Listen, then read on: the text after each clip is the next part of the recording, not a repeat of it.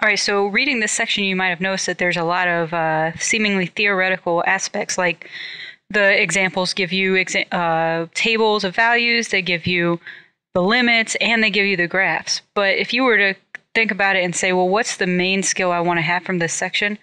I would tell you that the main skill is finding vertical asymptotes. So this is something that's somewhat of a review, but we're looking at it from a different perspective. And if it's not a review for you, it's certainly something you want to know how to do anyway.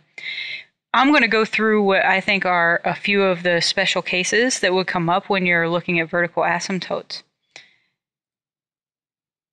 So for my first example, I have a very simple function. This is a rational function. You'll see that essentially a rational function is a fraction with two polynomials. And when I'm looking for vertical asymptotes, what I'm looking for are what values make the denominator 0, but not the numerator. This example I called a simple example because there isn't much to the denominator, right? And anytime I'm looking for vertical asymptotes, I'm going to be looking at the denominator. In this case, the denominator is x minus 1. And if I would say, well, when does x minus 1 equal 0?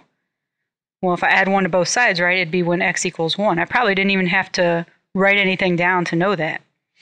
And I say, well, okay, what about the numerator? Well, the numerator is x. So when x equals 1, x is 1. So in this case, at x equals 1, the denominator is 0, the numerator is non-zero, so that means that we have a vertical asymptote at x equals 1.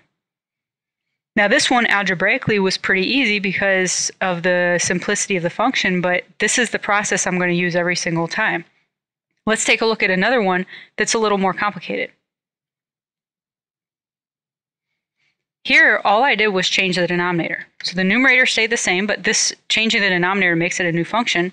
And this time I have x squared minus 9 for my denominator. So now I say the same thing. Okay, where does this equal 0? If I want to know where a vertical asymptote is, that's going to be where I start. So I say, where does this equal 0? Now there's two ways to handle this, right? I could move the 9 over there, or I could factor. If I was to move the 9 over, x squared equals 9.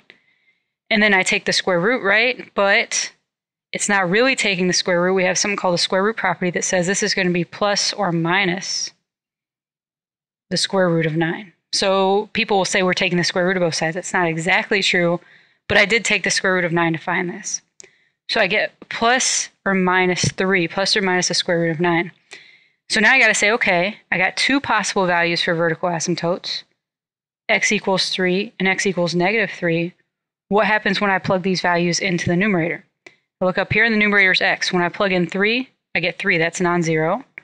Okay, when I plug in minus 3, well, it's just x, so I get minus 3, so it's non-zero.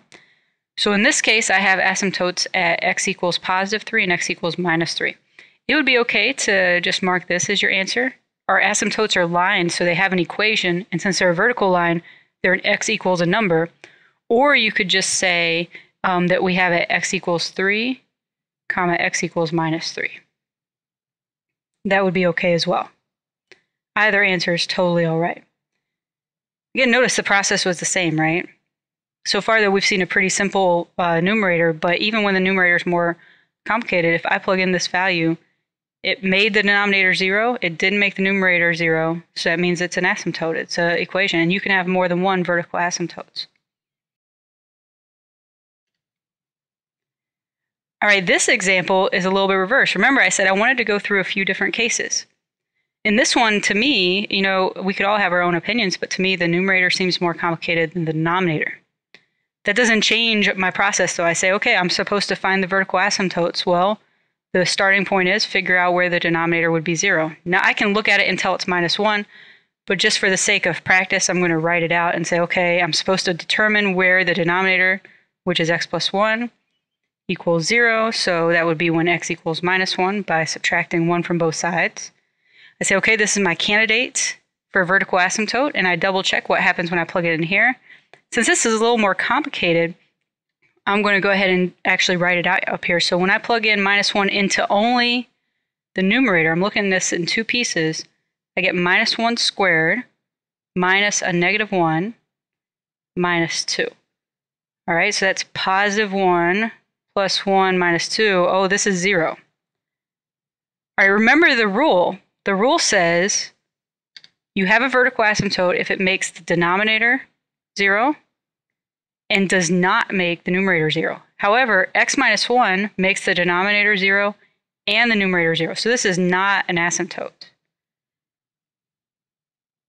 Not a vertical asymptote. What's really going on, which would be a fair question, I'll get into in a minute. But first, I think it's fair to say, too, what would you actually answer here? All you would say is there are no vertical asymptotes.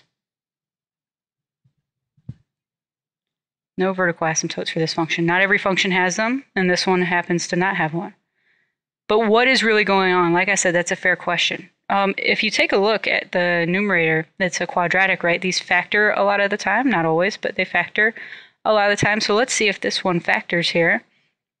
So this is just extra work. We already answered this. We're just kind of looking at what's going on. This looks like it might factor into, let's see, we got x. I'm looking at factors in -2. We got to have it add up to -1. So I could use a +1 and an x minus 2. Double check that. I'd get x times x squared, minus 2 times x is -2, plus 1 times x is -1, and then I get my -2, so that looks good. And over x plus 1. That's the same function, just rewritten. But what happens? Look, these are factors, so they cancel.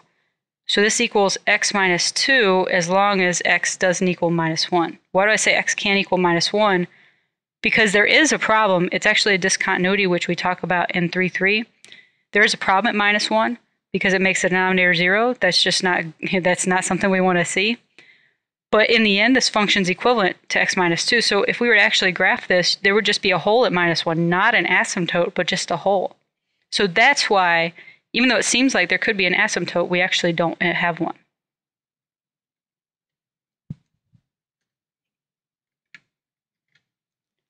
Finally, I have a function that doesn't seem that different. You may say, well, you've shown me a few examples. I think I get it. I'm going to set the denominator equal to 0. And you're right. That's what we're going to do. So you may be asking yourself, well, what's special about this example? Are you just deciding to do a bunch of them? No, this one's a little bit different. But I'm going to start out the usual way. I say, okay, x squared plus 3 equals 0. X squared equals -3. Okay. And what do I do here? Well, I remember from last time, x would equal plus or minus the square root of -3. Now, depending on how much you remember from algebra, this is an imaginary number, right? So I could factor out an I out of this.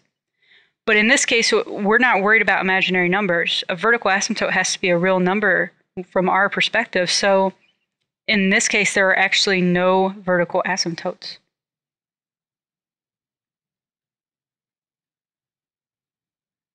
We could not find a real number that makes a denominator 0, so we don't even have a candidate to start from, because remember, that's how we get our candidates, and then we double check it with the numerator. So I think with these 4 examples that you've seen, essentially all the different types of cases that could come up. Problems may look different, but in the end, you're going to do the same process, and then you're going to decide, is there one asymptote? Are there 2? Are there none? And if there's none, why? And if you can do that, then you'll be doing fine for the homework and for the exam.